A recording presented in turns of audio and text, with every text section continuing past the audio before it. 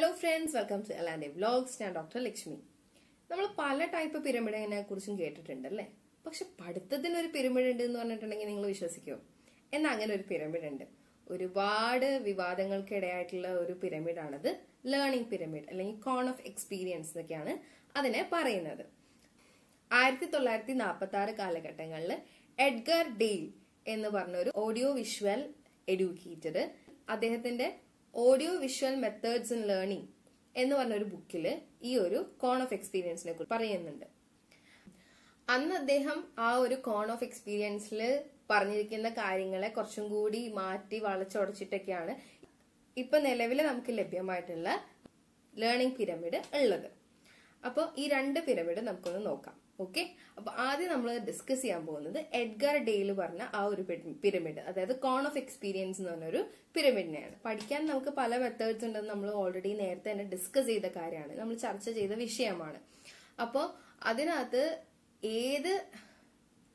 ഇതിനകത്ത് ഏറ്റവും കൂടുതൽ വിവാദം വരാൻ കാരണം എന്താന്ന് വെച്ചിട്ടുണ്ടെങ്കിൽ ഈ പിരമിഡിലെല്ലാം നമ്മൾ പറയുന്നത് എന്താണെന്ന് വെച്ചിട്ടുണ്ടെങ്കിൽ കപ്പാസിറ്റി ഓഫ് റിട്ടൻഷൻ ആണ്. അതായത് നമ്മൾ ഒരു കാര്യം പഠിച്ചതിന് ശേഷം അത് പ്രാവർത്തികമാക്കാൻ, അല്ലെങ്കിൽ അത് നമ്മളുടെ അതായത് സ്കൂൾ ലൈഫിൽ എന്ന് പറയുമ്പോഴത്തേക്കും അത് എങ്ങനെ ആ ഒരു പരീക്ഷ പേപ്പറിലേക്ക് എഴുതാം അല്ലെങ്കിൽ എത്രത്തോളം നമുക്ക് ഓർത്ത് വെക്കാം എന്നുള്ളതിനെ ആസ്പദമാക്കിയിട്ടാണ് ഈ ഒരു പിരമിഡ് ഉണ്ടാക്കിയിരിക്കുന്നത്. ഓക്കെ, അപ്പോൾ ഓരോ ആൾക്കാരുടെ ലേണിംഗ് മെത്തേഡ് അല്ലെങ്കിൽ പഠന ശൈലിയും അതേപോലെ തന്നെ അവരുടെ ഓർമ്മശക്തിയൊക്കെ ബേസ് ചെയ്തിട്ടാണ് ഓരോ ടൈപ്പ് ലേണിംഗ് കറക്റ്റ് ആണെന്ന് നമുക്ക് പറയാൻ പറ്റുക. പക്ഷെ ഇതിനകത്ത് അല്ലാതെ തന്നെ എല്ലാവരുടെയും കൂടി ഒരു കുറച്ച് ആൾക്കാരിൽ റിസർച്ച് നടത്തിയതിന്റെ ബേസിസിലാണ് ഈ ഒരു പിരമിഡ് ഉണ്ടാക്കിയിരിക്കുന്നത്. അപ്പൊ ആദ്യം നമുക്ക് എഡ്ഗർ ഡെയിൽ അന്ന് ചെയ്ത കോൺ ഓഫ് എക്സ്പീരിയൻസ് എന്ന് പറഞ്ഞ ആ ഒരു പിരമിഡ് നമുക്ക് നോക്കാം. അതിനകത്തേക്ക് കടക്കുന്നതിന് മുന്നേ ആക്റ്റീവ് പാസീവ് ലേണിംഗ് എന്താണെന്നുള്ളത് മനസ്സിലാക്കണം. ആക്റ്റീവ് ലേണിംഗ് എന്ന് പറഞ്ഞിട്ടുണ്ടെങ്കിൽ പേര് സൂചിപ്പിക്കുന്ന പോലെ തന്നെ നമ്മൾ ആക്റ്റീവ്ലി പങ്കെടുക്കുന്നത് എന്തൊക്കെയാണോ, അതായത് ഗ്രൂപ്പ് ഡിസ്കഷൻ ആവാം, ആരെങ്കിലും പഠിപ്പിക്കുന്നതായിരിക്കാം, നമ്മൾ സ്വയമേ ഒരു ആക്ടിവിറ്റിയിൽ പങ്കെടുക്കുന്നതിനെയാണ് ആക്റ്റീവ് ലേണിംഗ് എന്ന് പറയുന്നത്. പാസീവ് ലേണിംഗ് എന്ന് പറഞ്ഞു കഴിഞ്ഞിട്ടുണ്ടെങ്കിൽ നമ്മുടെ ടീച്ചേഴ്സ് നമുക്ക് പറഞ്ഞു തരുന്നത് ഒരു പാസീവ് ലേണിംഗ് ആണ്. കാരണം എന്താന്ന് വെച്ചിട്ടുണ്ടെങ്കിൽ അവർ പറയുന്നത് നമ്മൾ കേൾക്കുന്നതാണ്, നമ്മൾ ആക്റ്റീവ്ലി അത് പങ്കെടുക്കുന്നില്ല, അല്ലെങ്കിൽ നമ്മളുടെ എക്സ്പീരിയൻസിൽ നമ്മളിത് കാണുന്നില്ല. അതിനെയാണ് നമ്മൾ പാസീവ് ലേണിംഗ് എന്ന് പറയുന്നത്. അപ്പൊ ഈ ആക്റ്റീവ് ലേണിംഗും പാസീവ് ലേണിംഗിന്റെ മെത്തേഡ്സ് ആണ് ആക്ച്വലി പറഞ്ഞു കഴിഞ്ഞാൽ ഈ പിരമിഡിനകത്ത് പറയുന്നത്. അപ്പൊ നമുക്ക് ആദ്യം തന്നെ എഡ്ഗർ ഡെയിലിന്റെ പിരമിഡ് നോക്കാം. എഡ്ഗർ ഡെയിലിന്റെ പിരമിഡ് പറയുന്ന വെച്ചിട്ടുണ്ടെങ്കിൽ ഏത് ടൈപ്പ് ഓഫ് രീതിയിൽ പഠിച്ചാലാണ് 2 ആഴ്ച കഴിയുമ്പോഴും ഈ പഠിച്ച കാര്യങ്ങൾ എത്ര ശതമാനത്തോളം റീറ്റെയിൻ ചെയ്യാൻ പറ്റും അല്ലെങ്കിൽ നമുക്ക് ഓർമ്മയിൽ വെക്കാൻ പറ്റും എന്നുള്ളതിനെ ബേസ് ചെയ്തിട്ടാണ് ഈ എഡ്ഗർ ഡെയിൽ ഈ ഒരു പിരമിഡ് ഉണ്ടാക്കിയിരിക്കുന്നത്. നമ്മൾ ഒരു കാര്യം ശരിക്കും നമ്മുടെ എക്സ്പീരിയൻസിൽ നമ്മൾ ചെയ്യുകയാണെന്നുണ്ടെങ്കിൽ, അല്ലെങ്കിൽ റിയൽ ആയിട്ടുള്ള ഒരു കാര്യമാണ് ഒരു എക്സ്പെരിമെന്റിലൂടെ നമ്മൾ പഠിക്കുന്നതെങ്കിൽ, അല്ലെങ്കിൽ നമ്മൾ അതിന്റെ ഒരു ഡ്രാമാറ്റിക് റെപ്രസെന്റേഷൻ അല്ലെങ്കിൽ ഒരു സ്കിറ്റ് പോലെയൊക്കെ ചെയ്യുകയാണെങ്കിൽ നമുക്ക് ഒരു 2 ആഴ്ച കഴിഞ്ഞാൽ 90% അതിന്റെ കാര്യങ്ങൾ ഓർമ്മയുണ്ടാവും എന്നുള്ളതാണ്. അതായത് 90% നമ്മൾ പറയുന്നതും അതേപോലെ നമ്മൾ ചെയ്ത കാര്യങ്ങളും നമുക്ക് ഓർമ്മയുണ്ടാവും എന്നുള്ളതാണ് നമ്മുടെ എഡ്ഗർ ഡെയിലിന്റെ റിസർച്ചിൽ നിന്ന് മനസ്സിലാക്കുന്നത്.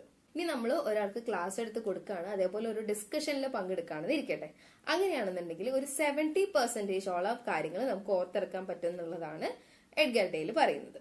അടുത്തൊരു ലെവലിലേക്ക് പോവുകയാണെന്നുണ്ടെങ്കിൽ നമ്മളൊരു വീഡിയോ അല്ലെങ്കിൽ ഒരു ഓഡിയോ കേൾക്കാണ് അതിനെക്കുറിച്ച്, അല്ലെങ്കിൽ വേറൊരു ആരെങ്കിലും ആ ഒരു കാര്യം ചെയ്യുന്നതിനെ കുറിച്ച് കാണുവാണ്, അല്ലെങ്കിൽ നമ്മളൊരു എക്സിബിഷനിലൊക്കെ പോയി അതിനെക്കുറിച്ച് മനസ്സിലാക്കുന്ന സമയത്ത് 50% കാര്യങ്ങൾ നമ്മൾ കാണുന്നതും അതേപോലെ തന്നെ കേൾക്കുന്നതും നമ്മുടെ മനസ്സിൽ 2 ആഴ്ച കഴിയുമ്പോഴും റീറ്റെയിൻ ചെയ്യാൻ പറ്റുന്നതാണ്.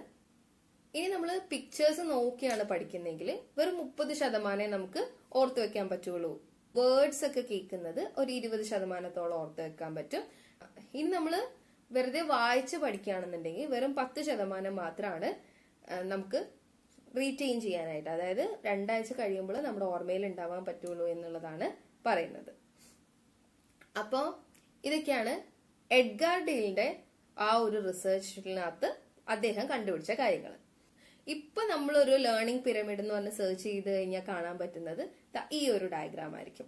അപ്പൊ ഈ ഒരു ഡയഗ്രാമിൽ എന്തൊക്കെയാ പറയുന്നതെന്ന് നമുക്ക് ജസ്റ്റ് ഒന്ന് നോക്കാം. നമ്മൾ ഇപ്പൊ കാണുന്ന ഈ പിരമിഡിനകത്ത് 7 ലെവൽസ് ആണ് പറയുന്നത്. താഴെ നോക്കിക്കഴിഞ്ഞാൽ ആദ്യത്തെ 3 ലെവൽ എന്ന് പറയുന്നത് ആക്റ്റീവ് ലേണിംഗ് ആണ്. അതിന് മുകളിലേക്കുള്ള 4 ലെവൽ എന്ന് പറഞ്ഞാൽ പാസീവ് ലേണിംഗ് ആണ്. ഇതിനകത്ത് പറയുന്ന വെച്ചിട്ടുണ്ടെങ്കിൽ നമ്മള് ഒരാൾക്ക് പഠിപ്പിച്ചു കൊടുക്കുകയാണെങ്കിൽ 90% കാര്യങ്ങൾ നമുക്ക് വീണ്ടും ഓർത്തെടുക്കാൻ കഴിയും എന്നുള്ളതാണ്. അത് നമ്മൾ നേരത്തെ ഫെയ്ൻമാൻസ് ടെക്നിക്സ് പഠിച്ചു കഴിഞ്ഞ സമയത്ത് നമ്മൾ കണ്ടതാണ്. അതായത് നമ്മൾ ഒരാൾക്ക് പഠിപ്പിച്ചു കൊടുക്കുന്ന സമയത്ത് ശരിക്കും നമുക്ക് ആ ഒരു മെമ്മറിയിൽ അത് സ്റ്റോർ ചെയ്യാനും പറ്റും, അത് പെട്ടെന്ന് നമുക്ക് റീകോൾ ചെയ്തെടുക്കാനും പറ്റും എന്നുള്ളത്. രണ്ടാമത്തെ ലെവലിൽ എന്ന് വെച്ചിട്ടുണ്ടെങ്കിൽ നമ്മൾ എന്തെങ്കിലും കാര്യം ചെയ്ത് നമുക്ക് എക്സ്പീരിയൻസ് ചെയ്യുകയാണെന്നുണ്ടെങ്കിൽ, അതായത് ചെയ്ത് നമ്മൾ പഠിക്കുകയാണെന്നുണ്ടെങ്കിൽ 75% കാര്യങ്ങൾ നമുക്ക് ഓർമ്മയിൽ ഉണ്ടാകുന്നുള്ളതാണ്. മൂന്നാമത്തെ ലെവൽ എന്ന് പറഞ്ഞിട്ടുണ്ടെങ്കിൽ ഗ്രൂപ്പ് ഡിസ്കഷൻ ആണ്. അതായത് നമ്മൾ കുറച്ച് ആൾക്കാർ കൂടി ഇരുന്ന് ഗ്രൂപ്പ് ഡിസ്കഷൻ ചെയ്ത് കഴിയുമ്പോഴത്തേക്കും ഏകദേശം 50% കാര്യങ്ങൾ നമുക്ക് ഓർമ്മയിൽ ഉണ്ടാകുന്നുള്ളതാണ് ഈ ഒരു പിരമിഡിനകത്ത് പറയുന്നത്. അപ്പോൾ ഇതിന് മുകളിലുള്ള ലെവൽസ് എന്ന് പറയുന്നത് അതായത് ഡെമോൺസ്ട്രേഷൻ, ഓഡിയോ വിഷ്വൽ, റീഡിങ്, അതേപോലെ ലെക്ചർ. ഡെമോൺസ്ട്രേഷൻ അതായത് നമുക്ക് ആരെങ്കിലും ഡെമോൺസ്ട്രേറ്റ് ചെയ്ത് തന്നു കഴിഞ്ഞാൽ 30%, അതേപോലെ തന്നെ നമ്മൾ ഓഡിയോ വിഷ്വൽ കണ്ടും കേട്ടും പഠിക്കുന്ന കാര്യങ്ങൾക്ക് 20%, അതേപോലെ തന്നെ നമ്മൾ ജസ്റ്റ് വായിച്ചാണ് പഠിക്കുന്നതെങ്കിൽ 10%. ഏറ്റവും കുറവ് എന്ന് പറയുന്നത് നമ്മൾ ക്ലാസ്സിൽ നിന്ന് കിട്ടുന്ന ആ ഒരു അറിവുകൾ അല്ലെങ്കിൽ ടീച്ചർ എടുക്കുന്ന ആ ക്ലാസ്സിൽ നിന്ന് വെറും 5% മാത്രമേ നമുക്ക് ഓർത്തെടുക്കാൻ പറ്റുള്ളൂ എന്നുള്ളതാണ് ഈ ഒരു പിരമിഡ് പറയുന്നത്. അതുകൊണ്ട് തന്നെ ഈ സ്റ്റാറ്റിസ്റ്റിക്സിനകത്ത് ചെറിയൊരു നമുക്ക് തന്നെ ഒരു തോന്നുന്നുണ്ട് അല്ലേ, ലെക്ചർ നോട്ടിന് ഇത്രേ കിട്ടുള്ളൂ. ഈ ഒരു പെർസെന്റേജ് നോക്കുകയാണെന്നുണ്ടെങ്കിൽ നമുക്ക് തന്നെ തോന്നും അല്ലെ, ഇത്ര കുറവ് ശതമാനമാണോ ഇപ്പൊ നമ്മൾ സ്കൂളിൽ പഠിക്കുന്നതിന് കിട്ടുന്നുള്ളൂ എന്നുള്ളത്. അതുകൊണ്ട് തന്നെ ഈ ഒരു പിരമിഡിനെ പിരമിഡ് ഓഫ് മിത്ത് എന്നും വിളിക്കുന്നുണ്ട്. അതായത് എന്തോ ഊഹാപോഹങ്ങളുടെ ഒരു പിരമിഡ് ആണെന്നുള്ളതാണ് കണക്കാക്കുന്നത്. പക്ഷെ ഇതിനകത്ത് ഏറ്റവും ശ്രദ്ധിക്കേണ്ട കാര്യം എന്താന്ന് വെച്ചിട്ടുണ്ടെങ്കിൽ ഇത് അവരൊരു പഠനം നടത്തിയതിന്റെ അടിസ്ഥാനത്തിലാണ് പറയുന്നത്. പക്ഷെ ഓരോ ആൾക്കാരും നമ്മൾ ഓരോരുത്തരും ഇൻഡിവിജ്വൽ ആണ് അല്ലെ, അതായത് ഒരു വ്യക്തിത്വമുള്ള ആൾക്കാരാണ്. ഒരാൾക്ക് ചേരുന്ന കാര്യമായിരിക്കില്ല വേറൊരാൾക്ക് ചേരുന്നത്. അപ്പൊ അതുകൊണ്ട് ഈ ഒരു കണക്ക് നമുക്ക് കണ്ണടച്ച് വിശ്വസിക്കാൻ പറ്റില്ല. പക്ഷെ ഒരു പരിധി വരെയൊക്കെ ഇതിൽ കാര്യം ഉണ്ടാവുമെന്ന് പറയാൻ കാരണം എന്താന്ന് വെച്ചിട്ടുണ്ടെങ്കിൽ ഇതിനകത്ത് ഒരുപാട് കാര്യങ്ങള് ഡിപ്പെൻഡ് ചെയ്തിട്ടാണ് ഇരിക്കുന്നത്. അതായത് കുറെ കാര്യങ്ങളെ ആശ്രയിച്ചാണ് ഈ ഒരു കണക്ക് വരിക.